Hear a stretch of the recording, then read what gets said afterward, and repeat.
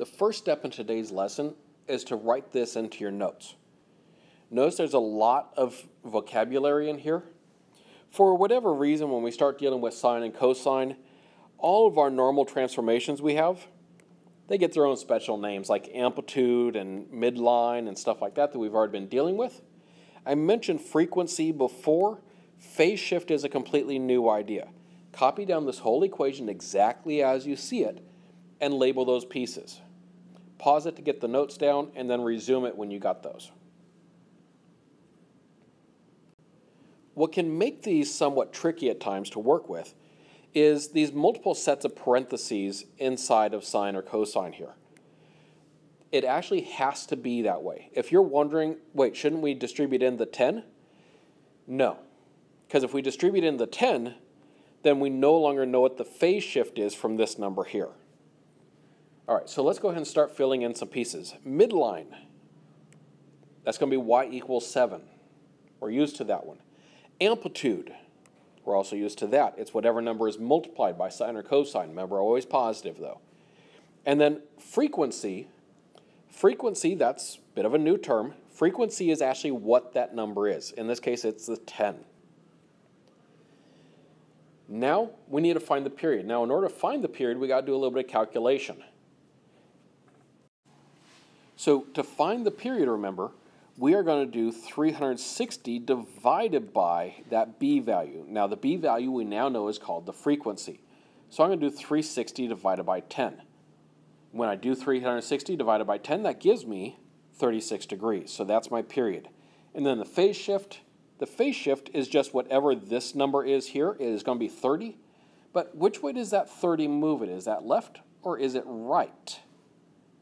Well, remember when we go left and right, it's kind of backwards from the way we think it should be. Plus is actually going to take us to the left. So our phase shift here we would say is left 30. All right, next example. So our next example here, I again want you to go through and figure out the same things, midline, amplitude, and frequency, having just seen one done like this. Do it first on your paper, write out the work, and then we'll check it. All right, so first up, the midline. That's got to be the number that's added or subtracted on the end here. So our midline is going to be y equals 5. The amplitude, remember, is whatever number is multiplied out front, but always positive.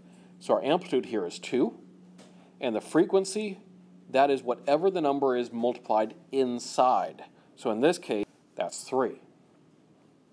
Now I need to find period. So the period, remember I always do 360 divided by frequency. So it's going to be 360 divided by 3, which gives me 120 degrees. And then finally the phase shift, that comes from this minus 90 here. So the phase shift is 90, minus tells me to go right, so the phase shift here is right 90. All right, one last problem. Again, write down this problem, try to do it all on your own first, and then resume for the explanation. So my midline comes from whatever's added or subtracted on the end, so it's going to be y equals -1. My amplitude is the number multiplied out front, so that is 9. My frequency here, that is whatever is multiplied inside the parentheses, so my frequency here is 6. The period, remember, is 360 divided by the frequency, so it's going to be 360 divided by 6, which is 60 degrees. And the phase shift, that comes from whatever is added or subtracted inside. In this case, that's the +4, and +4, remember, means that we're actually moving it left. So it's going to be a left 4 for the phase shift. Make sure you have this written down correctly, and then you should be ready to go on the assignment.